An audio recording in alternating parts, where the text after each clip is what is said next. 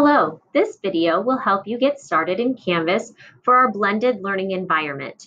Whether you are in class, working in Canvas, or you are from home, you can get to the Valparaiso Community Schools Canvas login page by going to their homepage.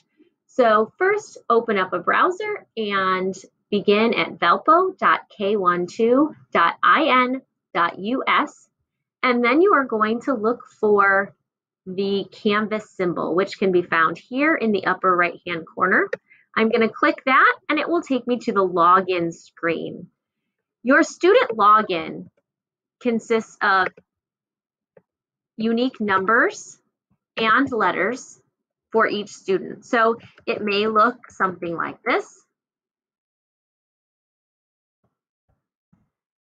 And then your password is 5 unique letters that are all capitalized, followed by the letters VCS for Valparaiso Community Schools. So again, 8 letters, all capitalized, 5 are unique to you, and then VCS. Once you do that, you will click Login, and it will take you to your Canvas dashboard. Now, on your Canvas dashboard, you will see a series of cards that have different names to them. In the elementary world, you are going to be looking for one that is called homeroom. Now, I don't see homeroom on my dashboard currently, so I am going to go over to my black navigation bar, and I am going to go to courses, and I'm going to actually go to all courses. The reason I'm going to do that is so that I can make it appear on my dashboard for easy access in the future.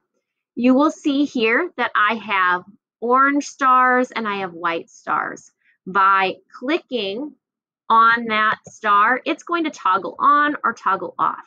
When it is colored orange, that means it will appear on my dashboard, and when it is white, it is not.